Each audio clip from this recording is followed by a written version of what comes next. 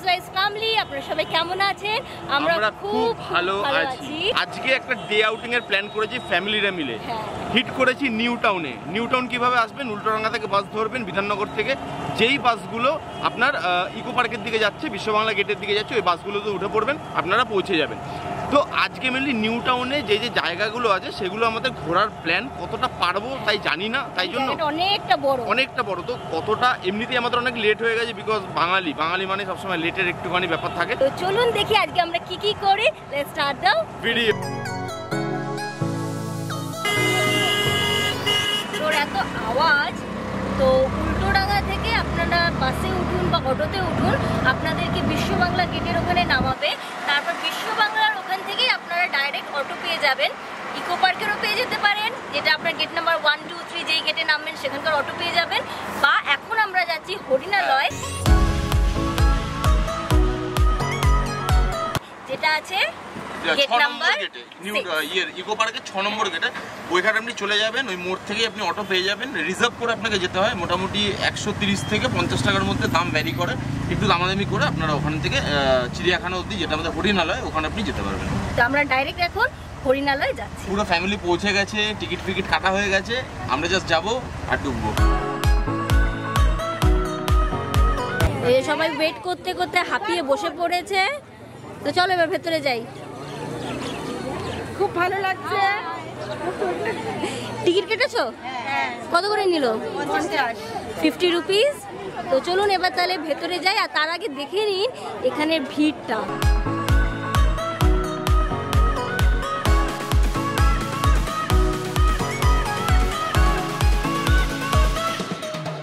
যখন last time এসেছিলাম, মানে গত বছরে যখন এসেছিলাম, তখন এই জায়গাটা পুরো ফাঁকা ছিল।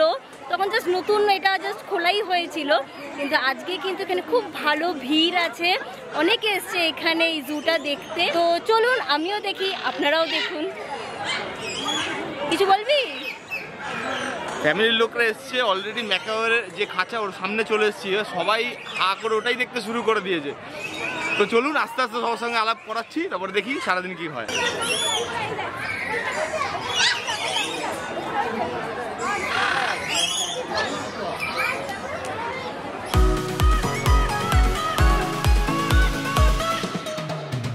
দেখুন এই হাঁসগুলোকে কি সুন্দর কাডলিং করছে।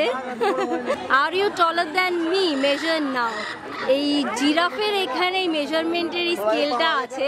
আর দেখুন কি সুন্দর বাচ্চারা এখানে নিজের হাইট মাপছে, দারুণ। এটা নতুন অ্যাডিশন করেছে। তো চলুন এবার জিরাফ দেখি। এখানে কিন্তু কম ভিড় হয়নি। হ্যাঁ, হয়তো আলিপুর জুয়ের মতো অত ভিড় হয়নি, কিন্তু এখানেও কিন্তু খুব ভালো ভিড় হয়েছে। কিন্তু হ্যাঁ, এটার একটা প্লাস পয়েন্ট আছে, যেহেতু এখানে সব রকমের, মানে আলিপুর জুয়ের মতো অত পশু পাখি এখানে নেই, তো এখানে ক্রাউডটাও কম আছে। তাই এখানে কিন্তু আরামসে আপনারা সারাদিন কাটাতে পারবেন, ঘুরতে পারবেন। আর এই দেখুন এখন কিন্তু লাঞ্চের প্রস্তুতি চলছে। আমি না ভেবেছিলাম যে এখানে হয়তো বাইরের খাবার বা বাড়ির খাবার অ্যালাউড না, কিন্তু এখানেও কিন্তু সবাই পিকনিক করছে।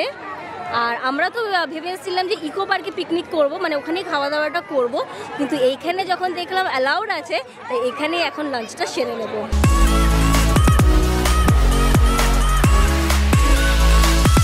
সিরিয়াসলি এই জায়গাটা অনেকটা ফাঁকা, আলিপুর জুয়ের থেকে কম্পারেটিভলি ফাঁকা, বিকজ এখনও তো অত লোক জানে না। আর এখানে এখন খেতে বসছি, খুব জোর খিদে পেয়ে গেছে। চলুন খাওয়া দাওয়া করি, একটু দেখি কি এনেছি আমরা। হালকা ফুলকা এনেছি, বিকজ মানডে, তো মানডে অনিন্দিতারা ভেজ খায়, তো সেই জন্য ভেজেরই আয়োজন করা হয়েছে। তারপরে আবার বাকি পার্কটা ঘুরে দেখবো। এইভাবে একসাথে বসে খাওয়ার মজা কিন্তু আলাদা। সে আলিপুর জুয়ের কথা মনে পড়ে যাচ্ছে। একদম গত বছর 1 জানুয়ারি ছিল, এবছর 25 আর একটা মিনি ছিল।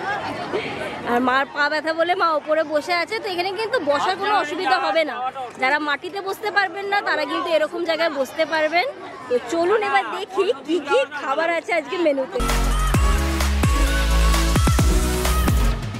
তো আমাদের সার্ভিসম্যান চলে এসছে, নতুন রিক্রুট করেছি একে। দাদা একটু দেখে নেবেন কিন্তু সব ঠিক করে দেবেন। কিছু বলছিলিস? আজকে মেনুতে কি কি আছে? কড়াইশুটির কচুরি, আলুর দম কষা কষা লাল করে, ঠিক আছে, আর ফুলকপির রোস্ট, মেবি রোস্ট অনিন্দিতা বানিয়ে এনেছে, তো রোস্ট আন্টি এনেছে, মোয়া, গোলাপ জামুন, এইগুলো আছে ডেজার্ট। এবার আমরা আবার রাস্তায় অন্ধকারে তো কিছু কিছু খাবো, মানে বুঝতে পারছেন তো খাবারটা কিন্তু একদম জমে ক্ষীর হয়ে যাবে। এবারে আমরা পূর্ণিমাদির হাতের চাটা মিস করব, পূর্ণিমাদি ভুলে গেছে, তাহলে দারুণ জব্বর চা বানায়, ওই চাটাই যা মিস করছি। আর এই হচ্ছে এটা একসঙ্গে বলতেই পারে না। কেমন হচ্ছে খাওয়া দাওয়া? জব্বর, দারুণ দারুণ খাবার কেমন? জমিয়ে খাওয়া হচ্ছে, ঠিক আছে, একদম জমিয়ে খাওয়া। ওই যে উনি একটু আলাদা হয়ে গেছে। কুমিরগুলোকে দেখতে পাচ্ছেন কিরকম শুয়ে আছে? দেখুন এখানে একটা, এখানে একটা, আর ওই সাইডে একটা।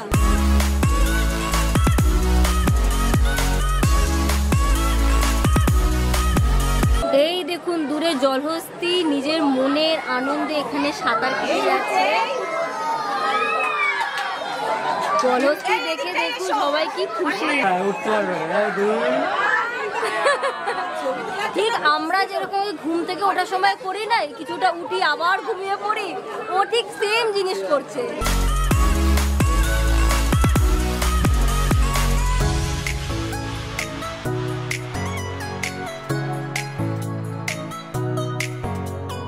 তোরা যে যাও বলিস ভাই, আমার সোনার হরিণ চাই, মনোহরণ চপল চরণ সোনার হরিণ চাই। তো সর্বশেষে জেব্রার এখানে চলে এলাম, আর ওই দেখুন দূরে দুটো জেব্রা আছে, ক্যামেরায় হয়তো আপনারা দেখতে পাচ্ছেন না।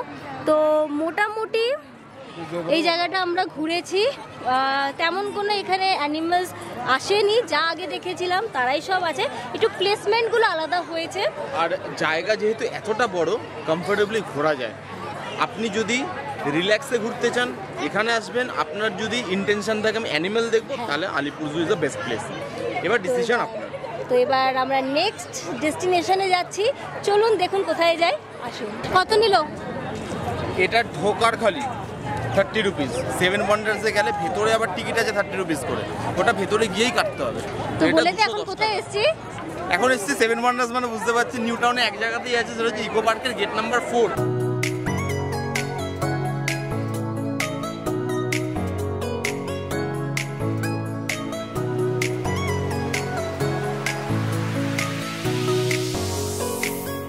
ছোটবেলার কথা মনে পড়ে যাচ্ছে, school life, college life, ring a ring a roses. এটা ভেঙে গেলে পুরো ট্রিপের টাকা দিতে হবে। দূরে এত মিষ্টি চাঁদ, আর তার পাশে এরকম সুন্দর তাজমহল, আর কি লাগে?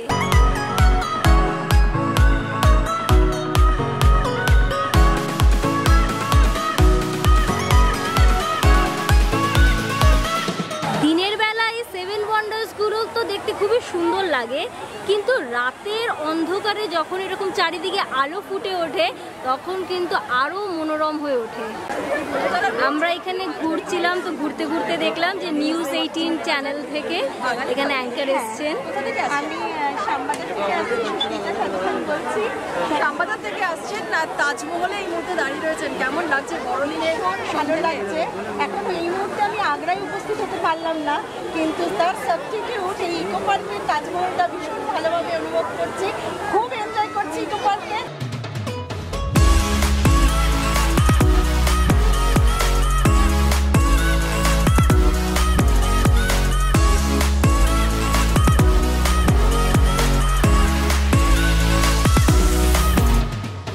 7 ওয়ান্ডার্স থেকে বেরোলাম, একটাই পোর্শন দেখেছি, সেখানেই মোটামুটি 2-2.5 ঘন্টা লেগে গেছে। আর একটা জিনিস বলবো যেটা ভালো লাগলো, ভিড় প্রচুর আছে।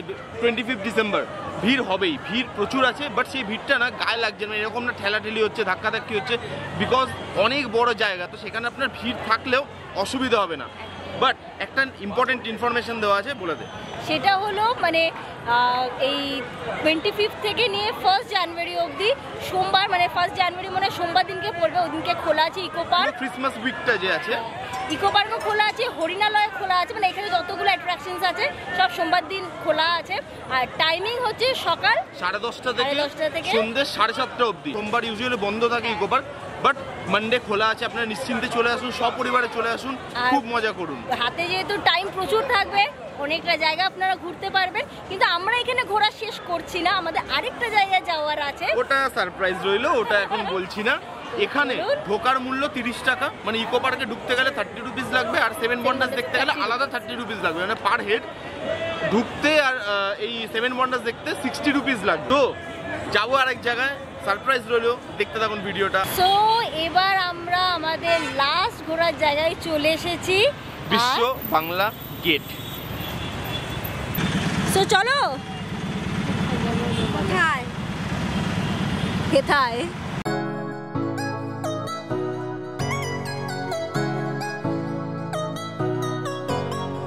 তো বিশ্ব বাংলা গেটে ঢোকার জন্য এই সাইডে, মানে এই দিকটা আপনার লিফটের সিস্টেম আছে, আর তার ঠিক অপোজিট ফুটে এখানে টিকিট কাউন্টার আছে, ওখানে নাম লিখিয়ে তারপর আপনারা ওপরে উঠতে পারবেন।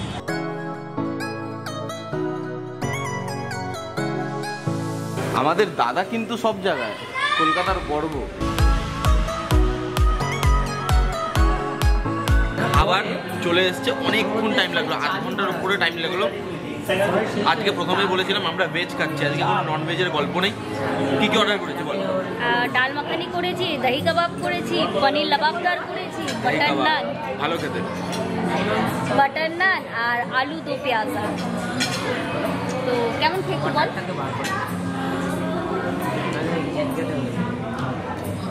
ঠিক আছে, যেমন রেগুলার খেতে হবে।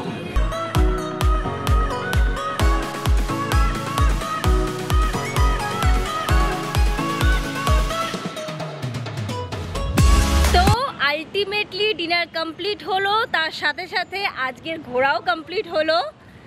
একটাই যেটা প্রবলেম ফেস করলাম, এত লেটে খাবার দেওয়া। ভাই, দুটো রুটি চেয়েছিলাম লাস্টে, সেটা আনতে 1.5 ঘন্টা লাগিয়ে দিল। এবার খাবারের কোয়ালিটি যদি আমি বিশ্ব বাংলা গেটের বলি, দেখুন বিশ্ব বাংলা গেটে খাবার খেতে খুব কম লোক আসে, এই ভিউটাকে এনজয় করতেই বেশি লোক আসে। খাবারের কোয়ালিটি যদি আমি বলি, খুবই নমিনাল এবং খুবই ওভার প্রাইসড। এক একটা জিনিসের দাম মানে 300 টাকা ইজ মিনিমাম প্রাইস। এই ভিউটার জন্য লোক আসে এখানে, এবং তারাও দামটাও সেট ওইভাবেই করেছে। খাবারের কোয়ালিটি আমি বলবো কলকাতার বাকি অন্যান্য জায়গার থেকে অনেক নিচুতে। তো এবার বাকি বাইরের ভিউ, ভেতরের ভিউ, ওয়ান টাইম এক্সপেরিয়েন্সের জন্য আপনি আসুন বিশ্ব বাংলা গেটে, একবার আসুন, এক্সপিরিয়েন্স করে যান, ভালো লাগবে। আজকের মতো ভিডিওটা এখানে শেষ করতে হবে, কারণ রাত অনেক হয়ে গেছে, এরপর বাড়ি যেতে হবে। তো ভিডিওটা তাহলে এখানেই এন্ড করছি। ভিডিও যদি আপনাদের ভালো লেগে থাকে তাহলে আপনারা জানেন ভিডিওটাকে কি করতে হবে, লাইক, শেয়ার, কমেন্ট করতে হবে, চ্যানেলটাকে সাবস্ক্রাইব করতে হবে। দেখা হবে নেক্সট ভিডিওতে। Till then, bye bye, take care and keep missing us.